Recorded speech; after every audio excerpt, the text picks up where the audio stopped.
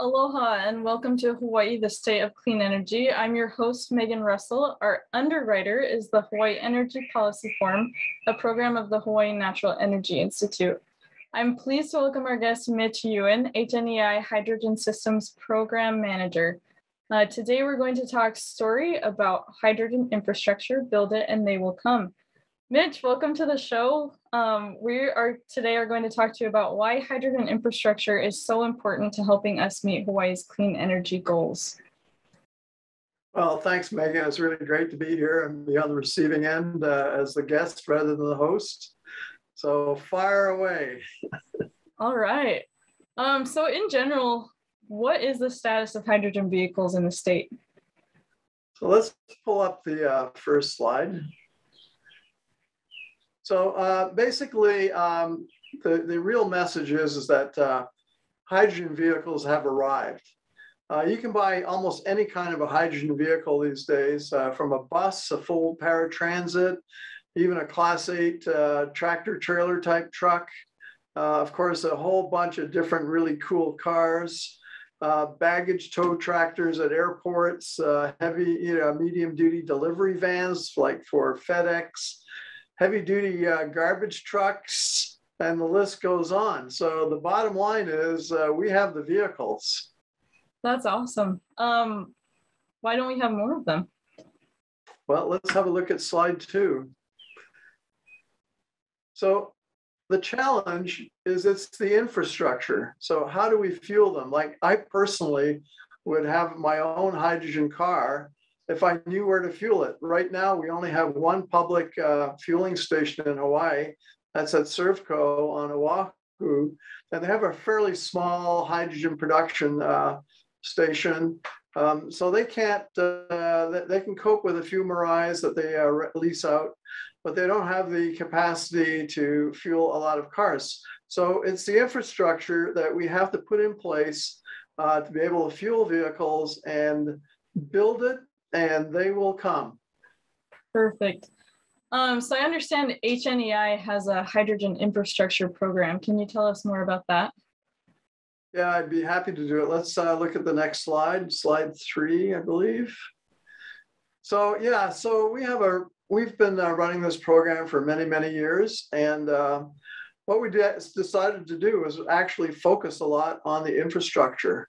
And we're doing that to support the introduction of fuel cell electric bus fleets for public transportation. There's a lot of reasons for doing that. First of all, for public outreach and support. And after all, the taxpayers at the moment are paying for this infrastructure. And so instead of having hydrogen stations for fairly wealthy people with their nice cars, with buses, everybody, it doesn't matter what your situation is, you can actually get on the bus, experience the bus itself. It's quiet, no diesel fumes, and get familiar with hydrogen and get comfortable with it. And like in England, I have a friend who lived in England for a while. They had hydrogen buses, and they'd always wait for the hydrogen bus to show up instead of the smelly old diesel bus. And they just liked everything about it, the ride, no smells, and it was so quiet. It's almost like a stealth vehicle. And so the general public will then start getting familiar with hydrogen, and they're going to like it. That's what I predict. They're going to really like it. And if they like it, then they're going to talk to the political class, and they're going to get political support. And because, politicians react to the taxpayers, and eventually, I mean, they need to get reelected. And so if they do something unpopular, they're not going to get reelected. So it's a great way to provide public outreach and introduce the technology. The other part of the program, of course, is the hydrogen has to be cost competitive as a transportation fuel. Right now, it's not, frankly, but for my program, it's not meant to be necessarily economic at this point in time. We're going to work on that and look at how we can produce hydrogen cheaper than what we can get it for it now. But this is a de-risking program. It's to show the systems work, to get familiar with it. And over time, we can look at how we reduce the cost of the hydrogen. And of course, we want to increase the use of renewable energy sources, particularly on the Big Island where they have geothermal, wind, PV, and really important, a lot of municipal waste that's all now consolidated on the west side of the island, and Riley Sato and the county are looking at that as a source for making hydrogen, and we think it'll be quite competitive. This is utility scale. This is not lab scale in a laboratory at a university on a bench. This is big stuff. It's big equipment, and it takes a lot of big money to get it done.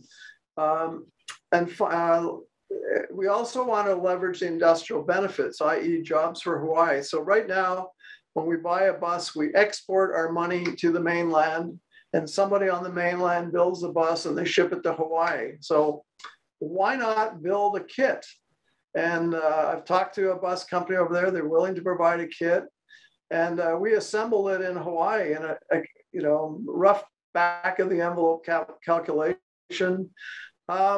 About 75% of the money we spend for the bus would stay in our local economy. So what's wrong with that? Plus, the people assembling it, they're going to become more familiar with the technology. So it's going to be like workforce development, and it's going to introduce a whole new industry for Hawaii.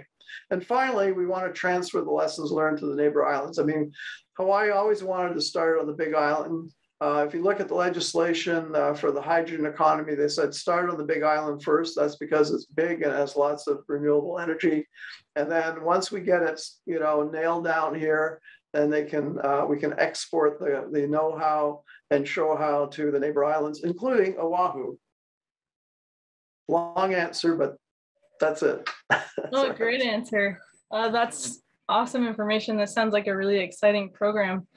So one of the things you talked about a lot were these buses. So why the focus on these heavier duty vehicles right now? Okay, let's have the next slide up. So first of all, it's really good capital utilization. So, instead of fueling 1 or 2 cars a day or 2 or 3 cars a day, we're fueling a whole fleet of vehicles all at one time. And so that means that your capital or your hydrogen station is working all the time, and it's not just sitting around collecting dust and wasting that money. Secondly, it's really important to build the hydrogen demand quickly. By that, I mean, we want to generate a lot of hydrogen. The more hydrogen we need, the better, because at some point in time, private industry will say, hey, I can make money here. As Richard Haw always says, farmers farm when farmers make money. And it's the same with private industry for people who run gasoline stations right now. They'll invest in a station when they figure out that they can make money. Right now they can't because it's so new, and that's why we're using taxpayers' dollars. But we want to get free the taxpayers up as soon as possible by getting enough hydrogen so that there's enough flow through for people to make money at it. I'd also like to point out a real advantage of hydrogen is you can fuel these vehicles very quickly, the buses quite quickly. So one dispenser actually can support about 20 buses. And I have a little diagram further on in our presentation which illustrates that. But you may ask, well, what about the light duty guys? The rich guys with the cars? I mean, we can still let them have access to the fueling station, which is what AC Transit in California has done this. They have a pump dispenser outside the main gate to allow early adopters to come and fuel their vehicles. And that helps increase the hydrogen demand, which is going to help everybody and get us to the point where business can take over and actually make money at it. And it also leverages all that taxpayers' money that went into building the infrastructure. I mean, it's kind of dumb to have a station just sitting there and you have somebody who wants to fuel his car, but you won't let them. So we just have to put the procedures and policies in place to allow that to happen. That's exciting. So talking about fueling these cars, HNEI has a hydrogen station. Could you tell us more about that and where it's located right now?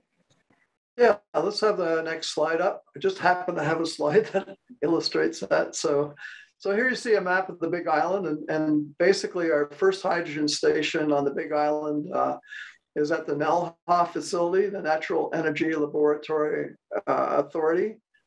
It's right beside the Kona Airport. As you fly into Kona, you'll probably see it. You'll see a bunch of parabolic mirrors and things like that. But they have a large aquaculture operation going there. So we set up there. It's the Natural Energy Lab after all, and this is a great place for us to do it. It was really great working with NELHA. I mean, they really supported this project big time. We wouldn't be where we are if it wasn't for them. So the idea is we do production. We call it centralized production and distributed dispensing, just like a refinery where the oil comes in and crude oil comes in, they refine it, and then they spread it out with trucks. And we're doing the same thing. So we'll have a dispenser at our site at NELHA, but we're also planning to put in a second dispensing facility, as you can see on the right-hand side over at Hilo, where mass transit, MTA's mass transit agency, and who run the Helion bus, they have their main facility there right now. So we're planning to put in a hydrogen dispensing system there. And we will transport hydrogen there using hydrogen transport trailers. I have some pictures later in the following slide. And that's just hauled by a truck across the island to the other side, drag and drop. You haul a full one over and you pick up the empty and bring the empty back. So that's the basic project and how it works. So let's talk about pictures. Do you have a picture of what this station looks like, or can you tell us about it, more about it? I do. I planned for this. So if we can have up the next slide. So this is a rendering, a 3D rendering done by our tech over there, Aaron McCall. He's awesome using SketchUp. So if he's listening to this, well done, Aaron. But this shows the basic layout. So of course, dominated by a 40-foot shipping container right at the front end, on the lower level of that picture. And that houses an electrolyzer that makes 65 kilograms of hydrogen per day, i.e. in 24 hours. And on the left, it's compressed by a pretty big compressor. And then on the right, we have a computer control system, because this is totally automated. You don't have to have anybody there. The driver just has to attach the dispensing hose to the bus, and he hits the computer screen and the computer takes over. The reason we do that is, to the extent possible, we want to keep people out of the loop, because the less people involved, the safer it is, because most accidents are caused by people making mistakes. And by putting in really good software and thinking all the possible things that could go wrong, we kind of design that out of the loop. And so on the left, you'll see there's a little blue unit there. That's the dispenser. I have a picture of it further on, and it's covered by a canopy to keep the sun off the screen as much as possible. And then the upper right, there's our 3 tube trailers that we have. Each trailer carries 100 kilograms of hydrogen. That's equivalent to 100 gallons of gasoline. And then we have a bunch of auxiliary equipment on the right-hand side. And then all the electric supply is on a concrete block wall on the other side. So that's the basic layout. And if we go to the next slide,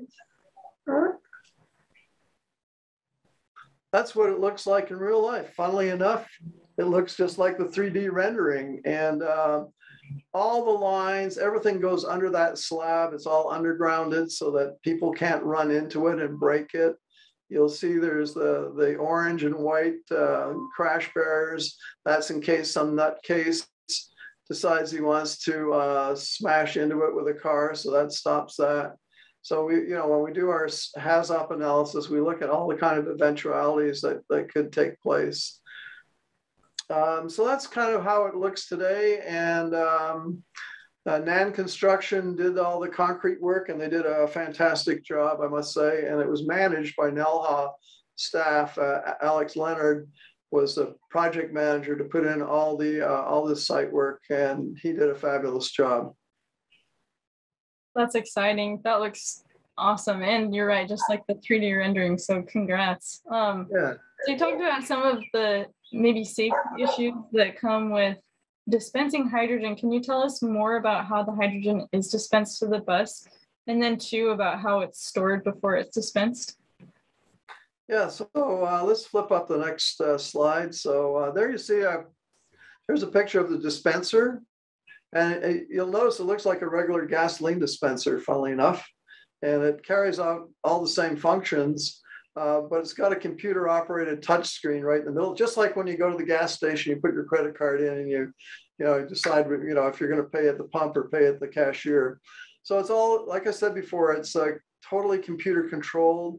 We call it a cascade fill. That's just the way they fill a hydrogen car. You use different pressures of hydrogen and you equalize it going from low pressure to high pressure. That's all done automatically with air operated valves that are controlled by the computer.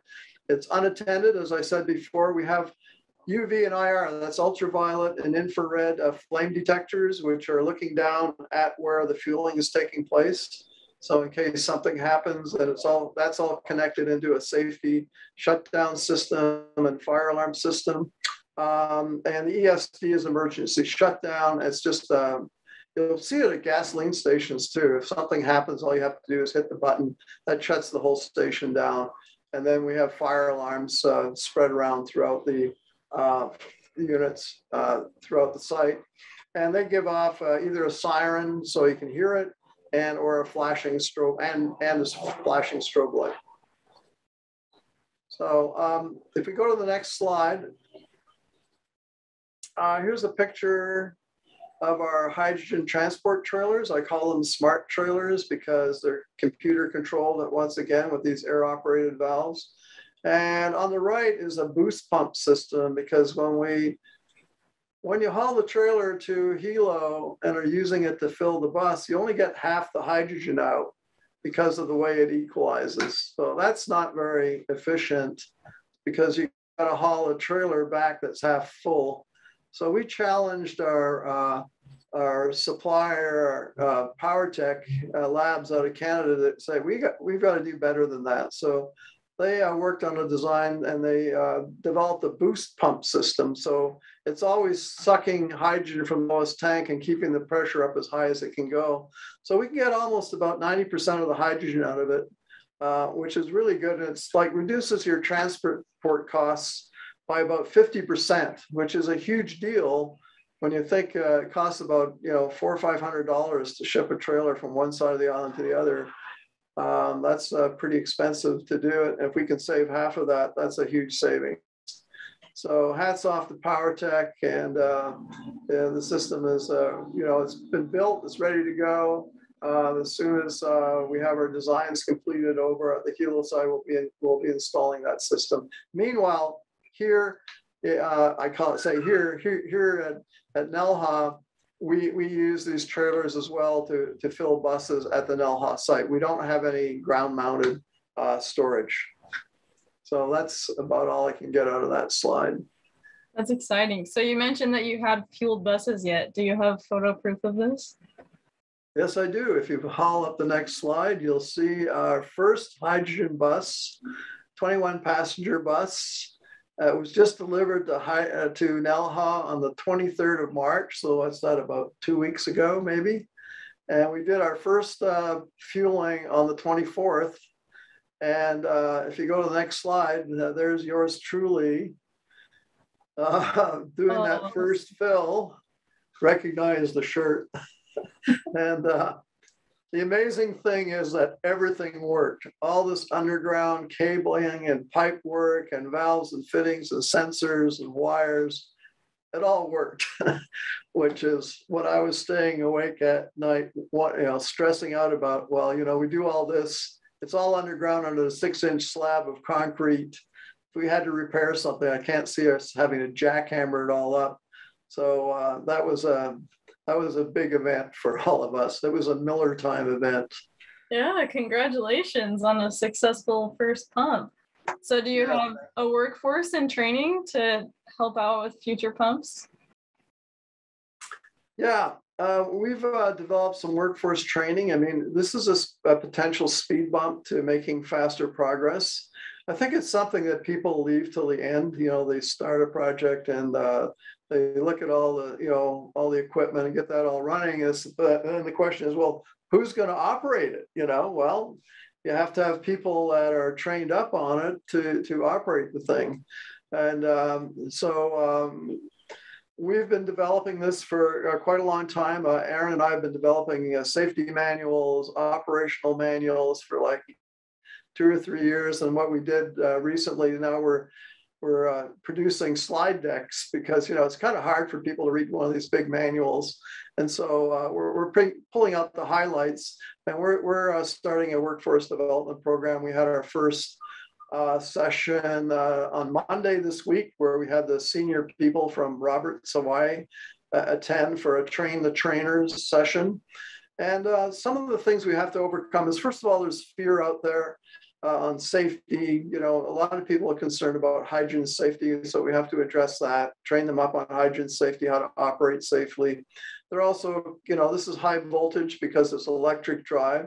So they have to become familiar with that. And right now, this is all new stuff. So we have a pretty, detailed both a hydrogen safety course and then an operator's course.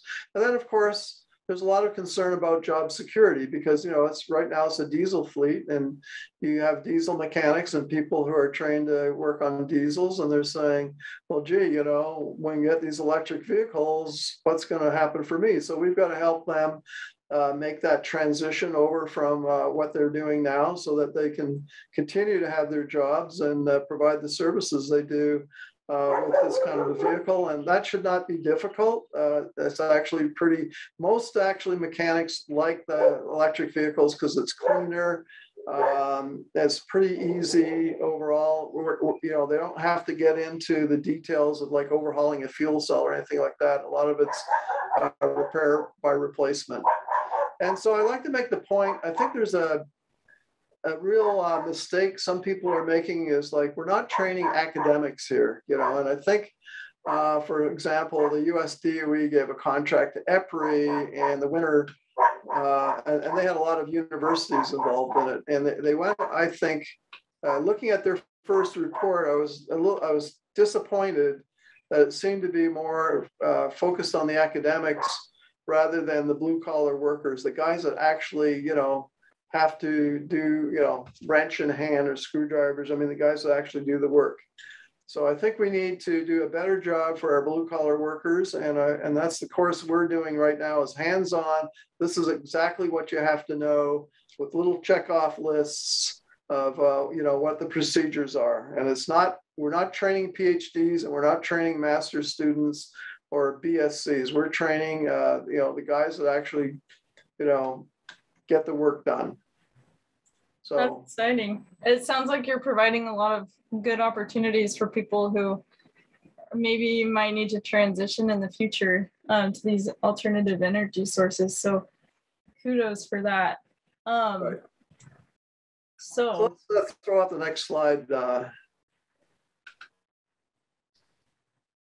So I said earlier in my pitch today that one dispenser can fuel 20 buses, or 20 in this case 22 buses. So when we're doing one of these diagrams, I looked at it and I said, wow, if you calculate the amount of time it takes to fuel a bus, which is about 10 minutes, over a 6-hour period when the buses are back at the barn. I suddenly, little light bulbs flashed off. I said, well, that's 20 or 22 buses. And you can say the word, but you don't quite understand what it means until you see the picture. So the top picture is what the dispenser would look like. You see a little tube trailer there, and you see a bus right in front of the dispenser. Of course, it would take more than one tube trailer to fill up all those buses. We'd have to have a very large supply of hydrogen. But the point is that one dispenser can fuel 22 buses over a 6 to 7 hour period. And so that saves a lot of money because you don't have to have an individual charger. If it was a battery electric bus, each bus would have to have their own dedicated charger, and all all the wiring and the power required to run that charger, whereas we can do it just like fueling your car, and it's kind of like a drop-in solution. So we need to be looking at that as part of the overall cost and the how easy it is to fuel that number of buses. That's a lot of buses sitting there for one little dispenser like we have. No kidding. Well, we're coming to an end of the show. Do you have any final thoughts you'd like to share with the audience on this exciting program? Yeah, I want to come back, and my last word is, let's throw up the last slide.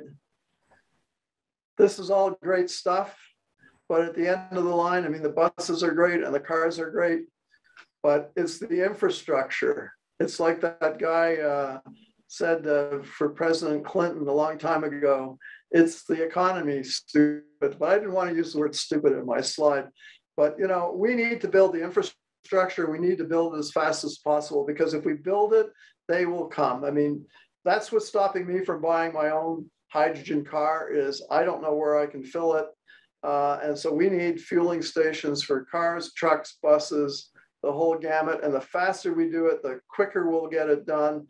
And the quicker we can make this, we meet the state's objectives of becoming a fossil fuel free, decarbonized economy by 2035, 2045. I mean, I think personally it's going to take longer than that, but whatever. I mean, we got to get after it and stop talking and start doing.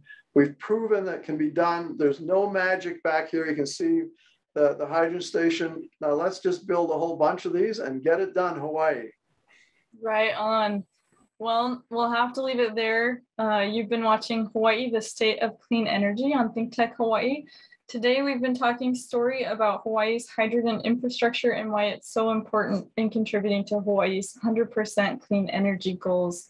Thanks to our viewers for tuning in. I'm Megan Russell. We'll be back in 2 weeks with another edition of Hawaii, the State of Clean Energy. Aloha.